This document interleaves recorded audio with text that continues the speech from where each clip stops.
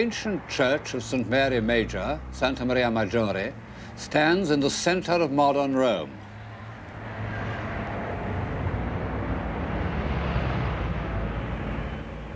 The hellish Roman traffic swirls all round it.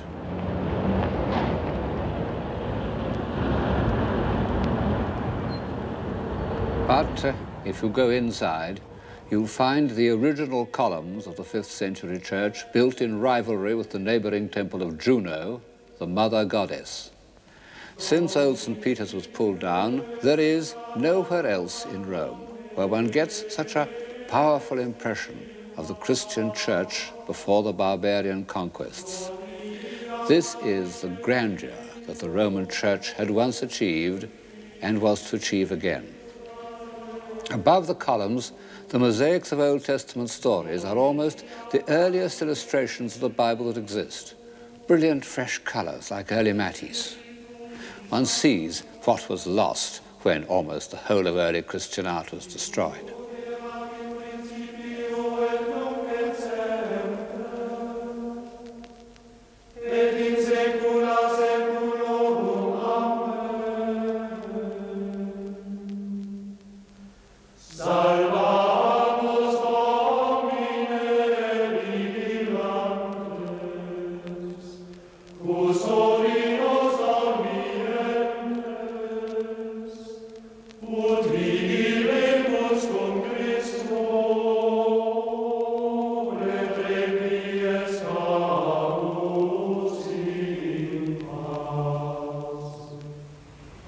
From the roof of Santa Maria Maggiore, I can see long, straight streets stretching for miles up and down, and each ending in front of a famous church.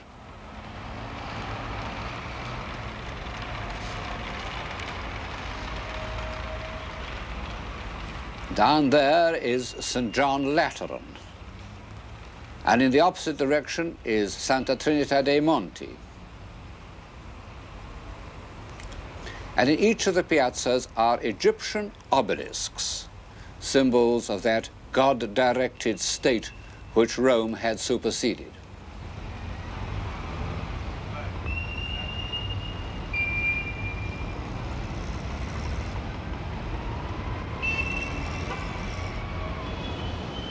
Papal Rome, the Rome of Sixtus V.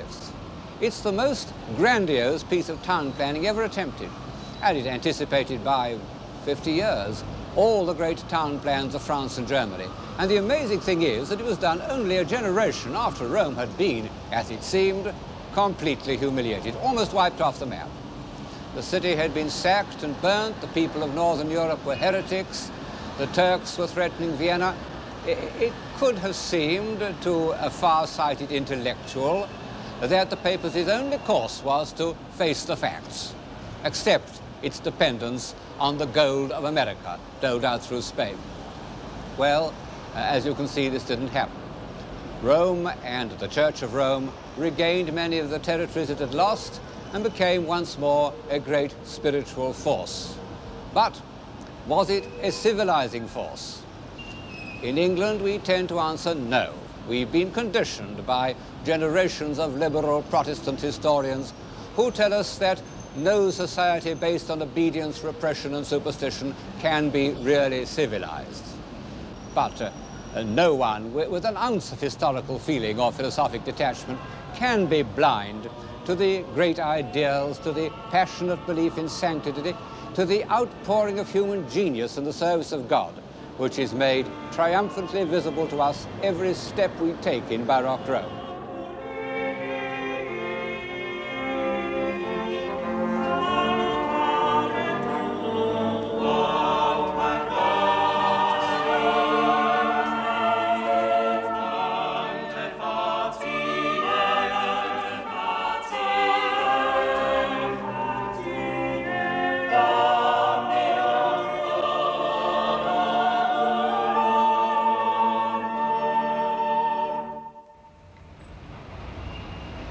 Whatever it isn't barbarian or provincial.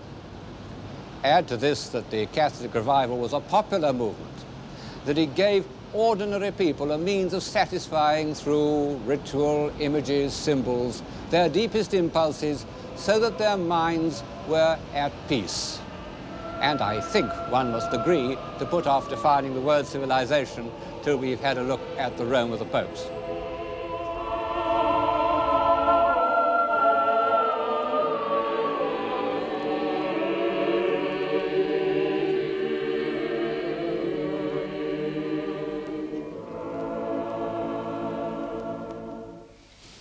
The first thing that strikes one is that those who say that the Renaissance had exhausted the Italian genius are wrong. After 1527, there was a moment of discouragement, a failure of confidence, and no wonder. Historians say that the sack of Rome was more a symbol than an historically significant event. Well, symbols sometimes feed the imagination more than facts. Anyway, the sack was real enough to anyone who had witnessed it. Michelangelo's Last Judgment, which was commissioned by Clement VII as a kind of atonement for the sack, fills the whole end wall of the Sistine Chapel behind me. It's a disturbing, a crushing work. Most of the figures are embodiments of fear or despair.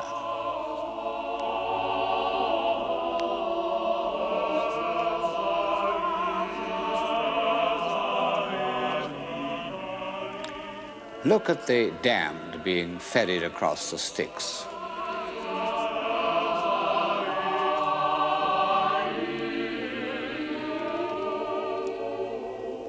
If you compare them with the creation of Adam on the ceiling, you can see that something very drastic has happened to the foremost imagination of Christendom. Michelangelo had been reluctant to undertake the Last Judgment. Under Clement's successor, Paul III Farnese, he was persuaded to continue it, although with rather a different purpose. It ceased to be an act of atonement or an attempt to externalize a bad dream, and became the first and greatest assertion of the Church's power and of the fate that would befall heretics and schismatics.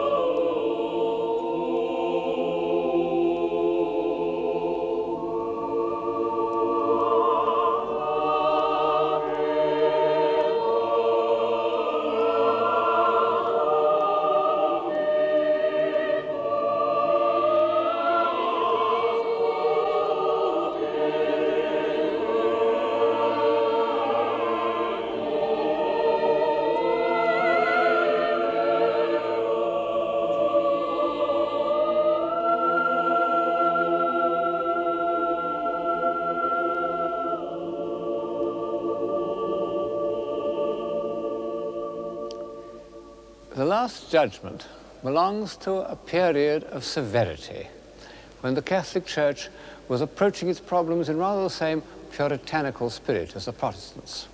It's curious that this period should have been inaugurated by Paul III because he was, in many ways, the last of the humanist popes. He was cradled in corruption. He was made a cardinal because his sister, known as La Bella, had been the mistress of Alexander Borgia. At first sight, he looks a crafty old fox. But if you look at Titian's portrait of him in Naples, one of the greatest portraits ever painted, it's a wise old head. And the longer you look, the more impressive it becomes. And he took the two decisions that were successfully to counter the Reformation. He sanctioned the Jesuit order, and he instituted the Council of Trent. For almost 20 years, several hundred bishops and cardinals from all over the Catholic world met in the Cathedral of Trent to discuss the future of the Church. There was a good deal of high politics as well as theology. But in the end, the Council did draw up a plan for the Catholic revival, which held good right up to the middle of the 19th century. Michelangelo could refuse him nothing. He not only finished the Last Judgment, but in 1546 he accepted from the Pope the post of architect of St. Peter's.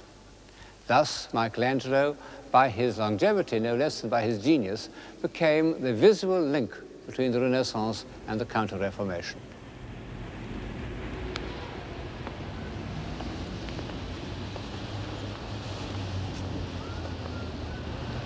One of the reasons why medieval and Renaissance architecture is so much better than our own is that the architects were artists, individual artists of genius. The master masons of the Gothic cathedrals started as carvers working on the portals. In the Renaissance, Brunellesco was originally a sculptor, Bramante a painter. And of the great architects whom we shall see later on in the program, Pietro da Cortona was a painter and Bernini was a sculptor. And this has given to their work a power of plastic invention, a sense of proportion and articulation based on the study of the human figure, which knowledge of the tensile strength of steel and other prerequisites of modern building doesn't always produce.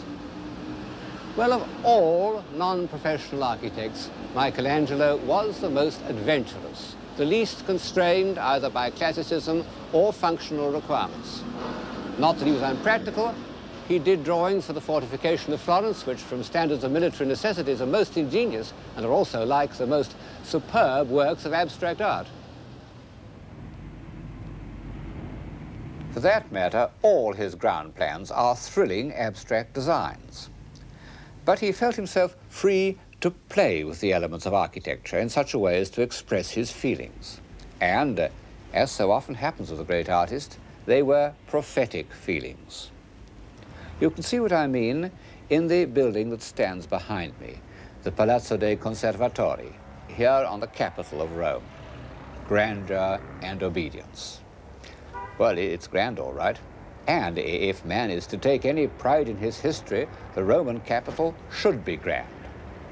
But the extraordinary thing is how Michelangelo has expressed in his architecture the principle of subordination. In an early Renaissance building, the parts maintained their identity with a harmonious independence. In the Michelangelo facade, everything is subordinate to powerful rhythms that run right through the building. He gave his immense authority to the device of a single pilaster running up through 2 stories. You know, in Renaissance architecture, and in Roman buildings for that matter, you had 1 column per story, one on top of the other. In this building, the small columns are pressed into the foot of the giant pilaster. They don't assert themselves, they simply add to its power. And these commanding verticals are met by even more assertive horizontals. And the inevitable collision of these 2 directions gives the building an extraordinary feeling of energy. It seems as dramatically tense as a human situation. Perhaps only Michelangelo had the energy of spirit to pull together the vast incoherent mass of St. Peter's. 4 admirable architects had worked on it before him. The central piers were already built, part of the surrounding walls, but he was able to give it the unifying stamp of his own character.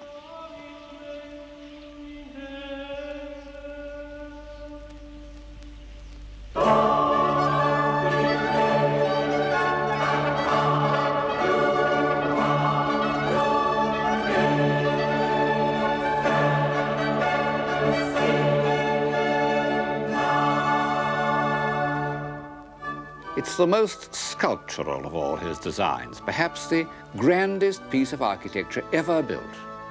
A vast, simple unit that carries the eye round as if it were the carving of a torso.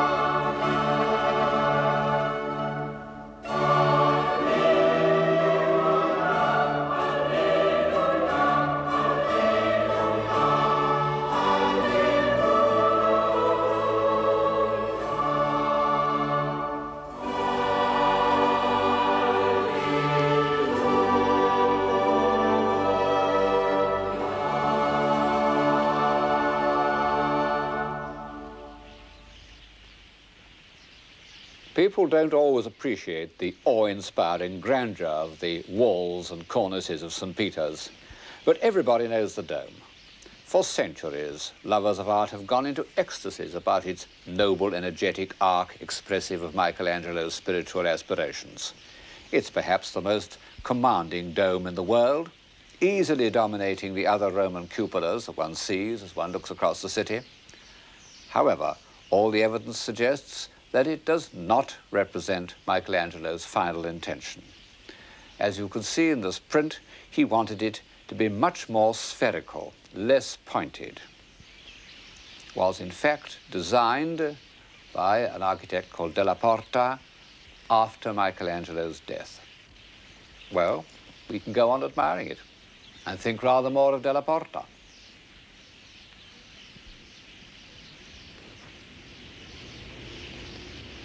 The last stone of the Dome of St. Peter's was put in place in 1590, a few months before the death of Sixtus V.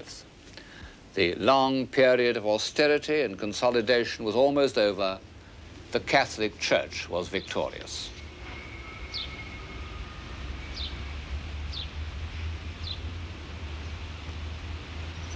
Now, how had that victory been achieved? In England, most of us were brought up to believe that it depended on the Index, the Jesuits, and the Inquisition. Well, I don't believe that a great outburst of creative energy, such as took place in Rome between 1620 and 1640, can be the result of negative factors. But I do admit that the civilization of those years did depend on certain assumptions that are out of favor in England and America today.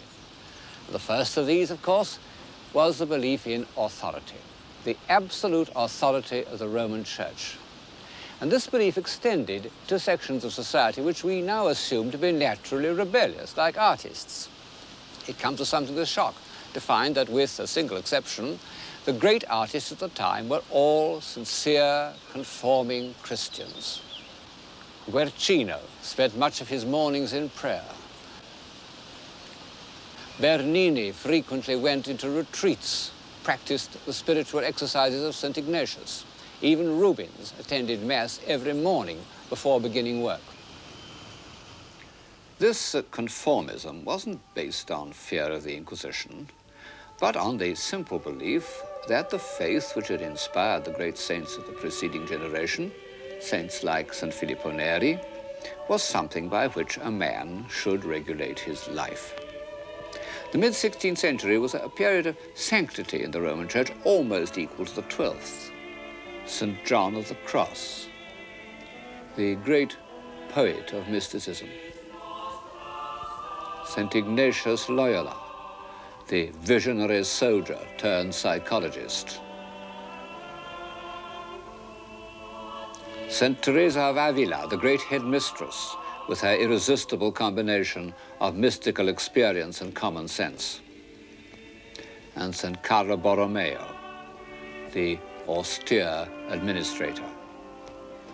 One doesn't need to be a practicing Catholic to feel immense respect for a half-century that could produce these great spirits. However, I'm not trying to pretend that this episode in the history of civilization was of value chiefly because of its influence on artists or philosophers. On the contrary, I think that intellectual life developed more fully in the freer atmosphere of the North. The great achievements of the Catholic Church lay in harmonizing, humanizing, civilizing the deepest impulses of ordinary people.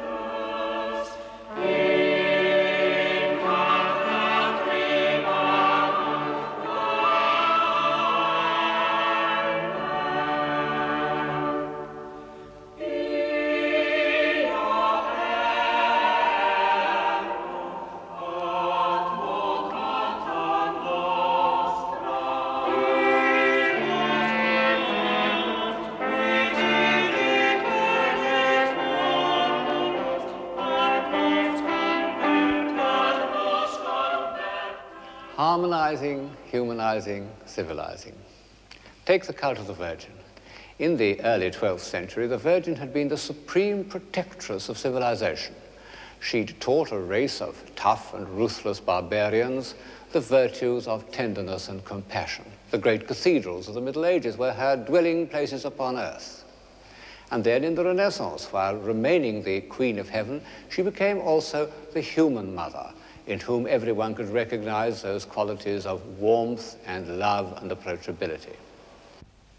Now, imagine the feelings of a simple-hearted man or woman, a Spanish peasant, an Italian artisan, on hearing that the northern heretics were insulting the Virgin, desecrating her sanctuaries, pulling down or decapitating her images. He must have felt something deeper than indignation. He must have felt that some part of his whole emotional life was threatened, and he would have been right. The stabilizing, comprehensive religions of the world, the religions which penetrate to every part of a man's being, in Egypt, India, China, gave the female principle of creation almost as much importance as the male, and wouldn't have taken seriously a philosophy that failed to include them both. Of course, I'm bound to say that these were all what H.G. Wells called communities of obedience. The aggressive nomadic societies, what he called communities of will, Israel, Islam, the Protestant North, conceived their gods as male. Now, it's a curious fact that the male religions have produced very little religious imagery. In most cases, have positively forbidden it. The great religious art of the world in every country is deeply involved with the female principle. Of course, the ordinary Catholic who prayed to the Virgin wasn't conscious of any of this, nor was he or she interested in the really baffling theological problems presented by the doctrine of the Immaculate Conception. He knew simply that heretics wanted to deprive him of that sweet, compassionate, approachable being who would intercede for him as his mother might have interceded with a hard master. Take another human impulse that can be harmonized but shouldn't be suppressed, the impulse to confess. The historian can't help observing how the need for confession has returned, even, or especially, in the land of the Pilgrim Fathers.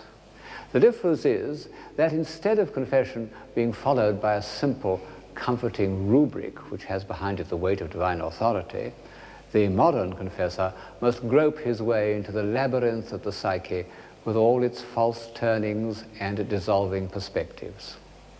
A noble aim, but a terrifying responsibility. No wonder that psychoanalysts have the highest suicide rate of any vocation. And perhaps, after all, the old procedure had something to recommend it because, as a rule, it's the act of confession that matters, not the attempted cure. The leaders of the Catholic Restoration had made the inspired decision not to go halfway to meet Protestantism in any of its objections, but rather to glory in those very doctrines that the Protestants had most forcibly, sometimes it must be admitted most logically, repudiated. Luther had repudiated the authority of the Pope very well. No pains must be spared to make a gigantic assertion that St. Peter, the first Bishop of Rome, had been divinely appointed as Christ's vicar on earth. Ever since Erasmus, intelligent men in the North had spoken scornfully of relics. Very well. Their importance must be magnified so that the 4 piers of St. Peter's itself are gigantic reliquaries. This one contained parts of the lance that pierced our Lord's side. And in front of it stands Longinus, looking up with a gesture of dazzled enlightenment. The veneration of relics was connected with the cult of the saints, and this had been equally condemned by the reformers. Very well, the saints should be made more insistently real to the imagination, and in particular, their sufferings and their ecstasies should be vividly recorded. In all these ways, the Church gave imaginative expression to deep-seated human impulses. And it had another great strength.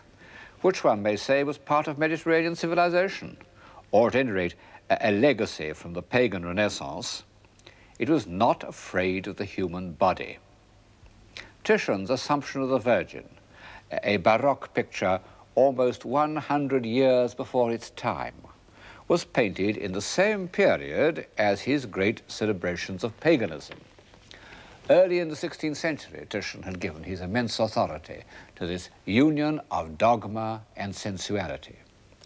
And when the first Puritan influence of the Council of Trent was over, Titian's work was there to inspire both Rubens, who made superb copies of it, and I think Bernini.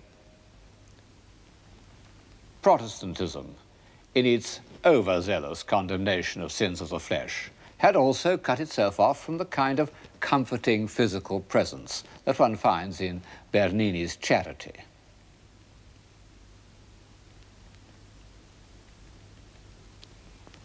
For all these reasons, the art we call Baroque was a popular art.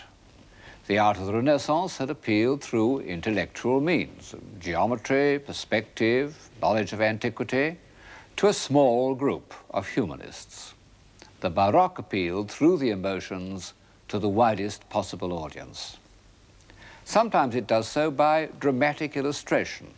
This is the Calling of St. Matthew by Caravaggio, who was, on the whole, the greatest, certainly the most original painter of the period. And like many other artists of the time, he uses a means of communication that reminds one of the films. Caravaggio experimented, as you can see here, with violent contrasts of light and shade that were popular in highbrow films of the 20s.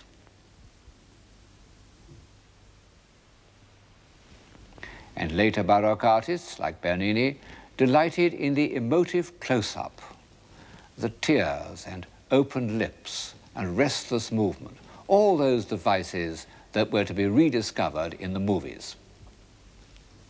The extraordinary thing is that the Baroque artists did it in bronze and marble and not on celluloid. Of course, in a way, it's a frivolous comparison because however much one admires the films, one must admit that they are often vulgar, always ephemeral, whereas the work of Bernini is ideal and eternal. He was a very great artist, and although his work may seem to lack the awe-inspiring seriousness and concentration of Michelangelo, it was, in its century, even more pervasive and influential.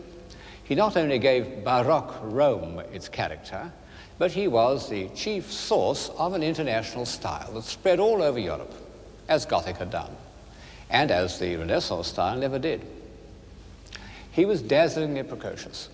At the age of 16, one of his carvings was bought by the Borghese family, and by the time he was 20, he was already commissioned to do a portrait of the Borghese Pope, Paul V. In the next 3 years, he became more skillful in the carving of marble than any sculptor has ever been, before or since. His David, in contrast with the static David of Michelangelo, catches the sudden twist of action. And the vehement expression of the head is almost overdone. Actually, it's a self-portrait of the young Bernini who made a face into a mirror said to have been held for him by his patron, the Cardinal Scipione Borghese. The Apollo and Daphne is an even more extraordinary example of how marble can be made into something fluid and fleeting, because it represents the moment when Daphne, crying for help to her father, is changed into a laurel tree. Her fingers are becoming leaves already. It's just beginning to dawn on Apollo that he's lost her. And if he could look down, he would see that her beautiful legs are already turning into a tree trunk.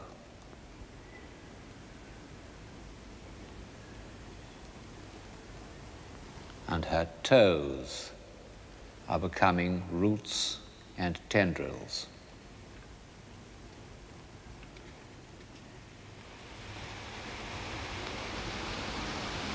All these brilliant works were done for the Borghese family.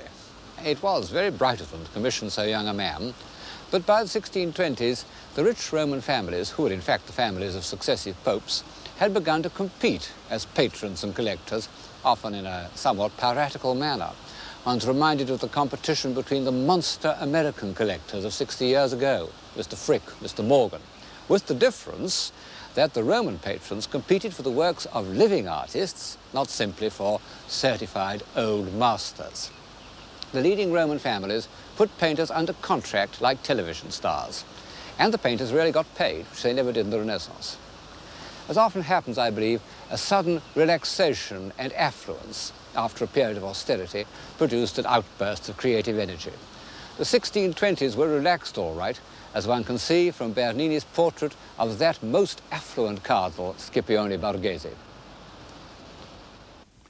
Of all these papal families, one easily outshone the rest, the Barberini.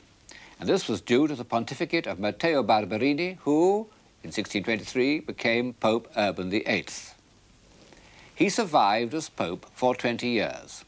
But, as he himself foresaw, he survives in history very largely because he was the patron of Bernini. At the time of Urban's accession, Bernini was only 25, and the very next year, he was made architect of St. Peter's, a project that was to occupy him for more than 40 years. And at the end of that time, he had made visible the victory of the Catholic Church. The pilgrim approaching St. Peter's before Bernini would have found himself in a venerable and picturesque quarter of the city, with a few large buildings, isolated from one another by trees and meadows, individually grand, but not making the impact of a complete architectural idea. Now imagine his experiences after Bernini had done his work. He would cross the Ponte Sant'Angelo with its marble angels from Bernini's workshop, and from the other side make his way to Bernini's piazza.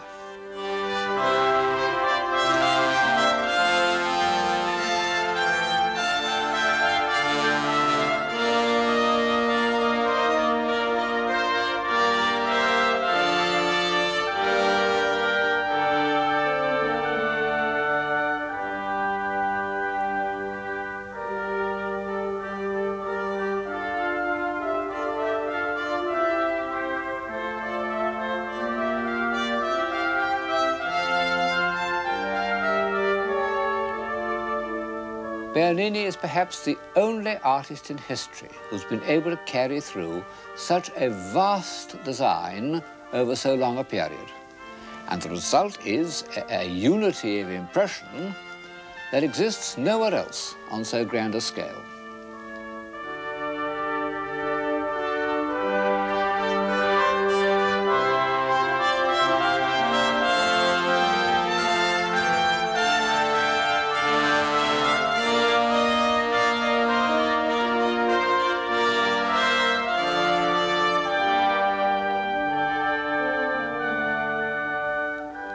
Then, when our pilgrim passes through the enormous facade, the feeling of complete unity of style is maintained. You'll get a better impression of the interior of St. Peter's from this painting than from a photograph. It was painted 200 years ago, but in fact very little has changed.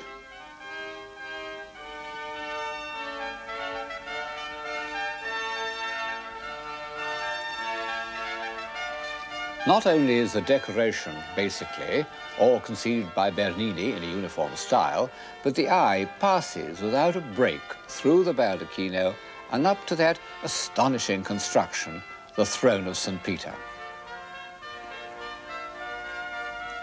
But perhaps what would have impressed our pilgrim most of all would have been the bronze Baldacchino. Bernini started work on it in the year that he became the architect of St. Peter's. And it's incredible. Yes, if one knows anything about bronze casting, it really is incredible. It involved every sort of engineering difficulty. And then there's the amazing richness and audacity of Bernini's invention and the perfection of craftsmanship, which extends to every detail.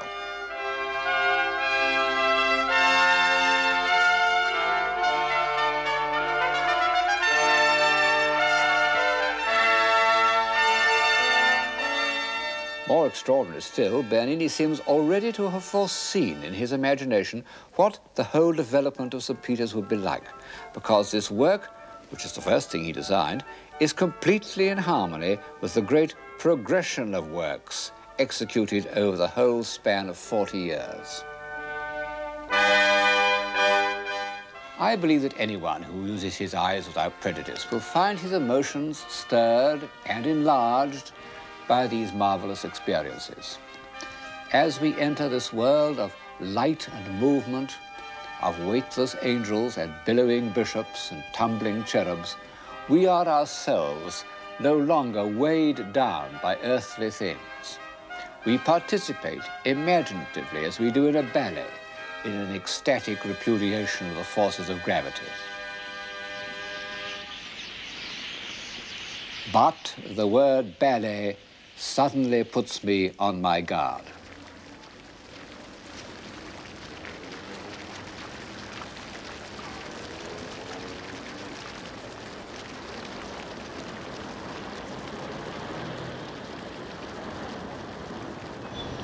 It was no accident that Bernini was the greatest scene designer of his age. John Evelyn, the diarist, records how in 1644 he went to the opera in Rome, where Bernini painted the scenes, cut the statues, invented the engines, composed the music, wrote the comedy, and built the theatre. And we're told that at Bernini's productions, people in the front row ran out of the theatre, fearing that they would be drenched by water or burnt by fire. So powerful was the illusion that he created.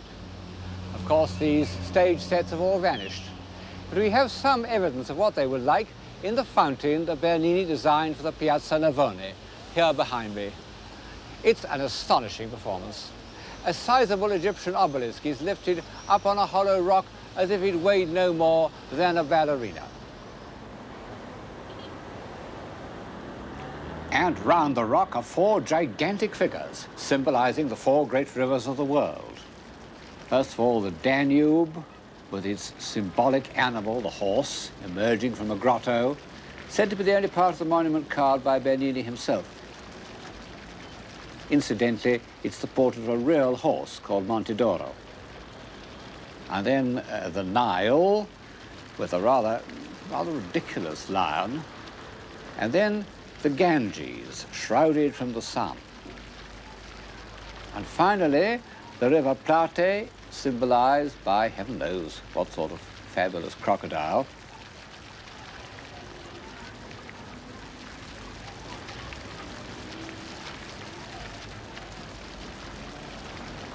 The Plate seems to be reeling back in horror, and the people of Rome used to maintain that he was showing his alarm at the sight of the church facade by Bernini's only serious rival, the architect Borromini.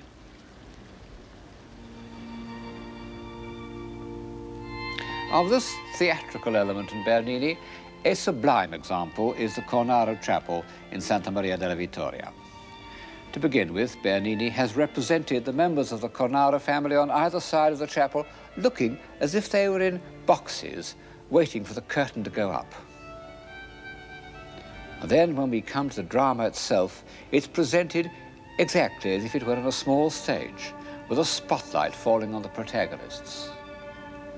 But at this point, the theatrical parallel must be dropped, because what we see, the Ecstasy of Santa Teresa, is one of the most deeply moving works in European art.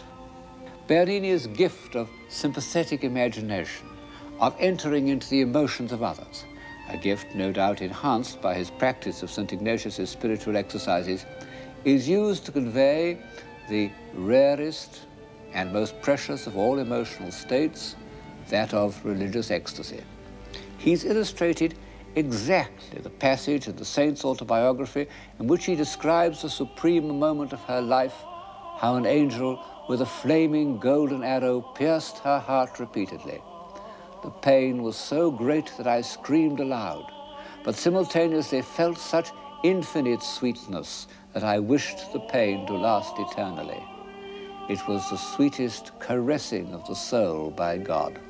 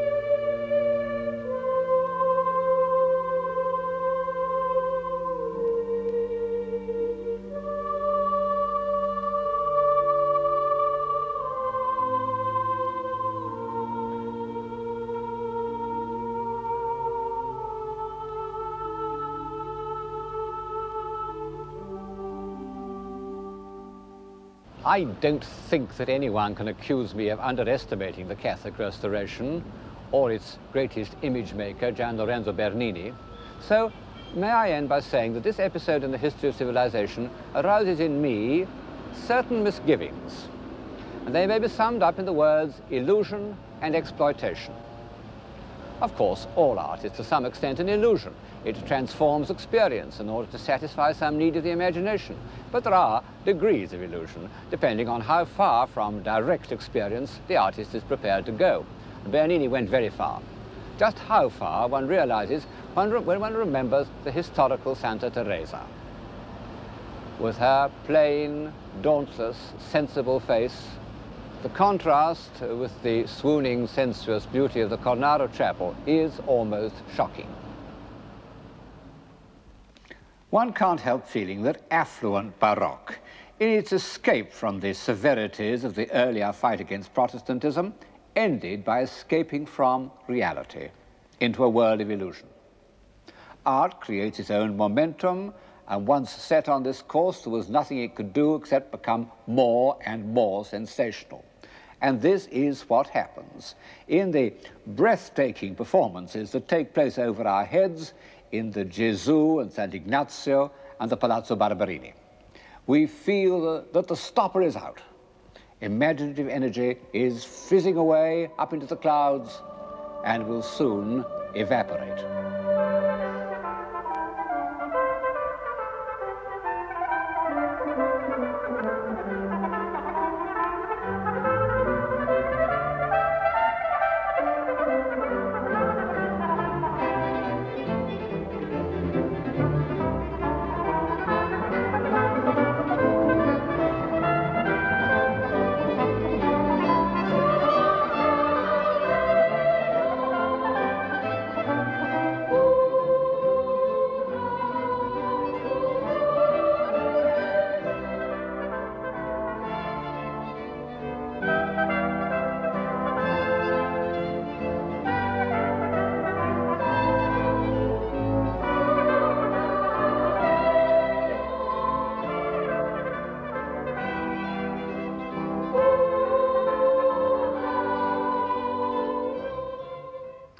As for my other misgivings, of course there was exploitation before the 16th century, but never on so vast a scale.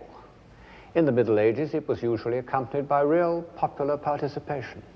Even in the Renaissance, palaces were, to some extent, seats of government and objects of local pride.